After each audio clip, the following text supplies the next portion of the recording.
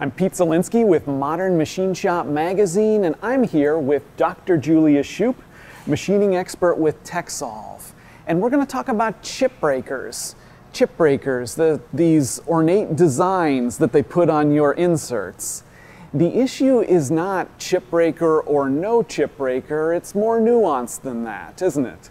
Yeah, Pete, I think that chipbreakers are a really confusing kind of topic when it comes to selecting the right cutting tool, because they all sort of look the same. There's a lot of designs, like you said, they're very ornate. A lot of this ornamentation doesn't really have any functional effect, and I'm hoping today we can actually get some real data, we can take some real test cuts and cut through some of that maybe hype, maybe confusion, and get some real science that helps us pick the right chipbreaker for the right kind of cut. All right, so let's try that. So here's what I want to do. I want to take a finishing pass. I'm turning 4140 steel, here's my finishing pass, and I'm using an insert with a chipbreaker, but I am not breaking chips. What's going on here? Yeah, so that's the age-old problem. If you think you picked the right tool, you've got a chipbreaker, and you're just not breaking the chip. And that is because this chipbreaker is not necessarily a bad chipbreaker, it's just the wrong chipbreaker. It's just not the right chipbreaker for this particular cut. It's probably going to do very well in roughing it. All right, so what I'm kind of hearing you say is my parameters just aren't right for this tool. So let's get more aggressive. So here's increased feed rate, increased depth of cut. Dude, I'm still not breaking chips. What's happening? Well, Pete, we're still not in the zone that this chipbreaker was designed for. We need a certain depth of cut, we need a certain kind of feed before this chipbreaker can actually function. Anything underneath that critical feed and depth of cut is just going to lead to the chip sliding over the chipbreaker and it acting as if there wasn't a chipbreaker at all. All right, then let's get into the zone. Here is even more feed rate, even more depth of cut. And it's breaking chips now, but I'm no longer doing that finishing pass that I wanted to do. What do I need to do to finish and break chips? We saw that a roughing tool just isn't the right tool. You need to go to a finishing tool.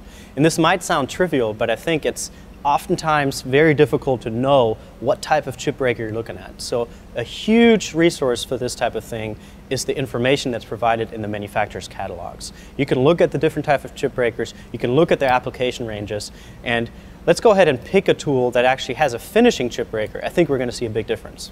And here it is in that finishing pass. And we can turn that around. Let's use it in roughing and see what happens. So here is a tool with no chipbreaker whatsoever. Here is that finishing chipbreaker we just found, but used in a roughing cut. And here is roughing with a roughing chipbreaker. I guess one thing I see is they're all kind of breaking the chip. Absolutely, and roughing it is much easier to break the chip. The thicker chip is easier to kind of bend and break. The big difference is that the chipbreaker geometry still has an effect on the cut. We're talking about more positive and negative geometries. The positive geometry is more like kind of pushing a chisel over a surface, and that type of cutting action actually leads to chatter if you have any type of weakness in your system. And it seems like in this particular cut, we just didn't have the rigidity to have that positive geometry and still take a smooth cut. So what have we learned here? How should we think about chipbreakers? There are many different types of chipbreakers, and they're really not all created equal.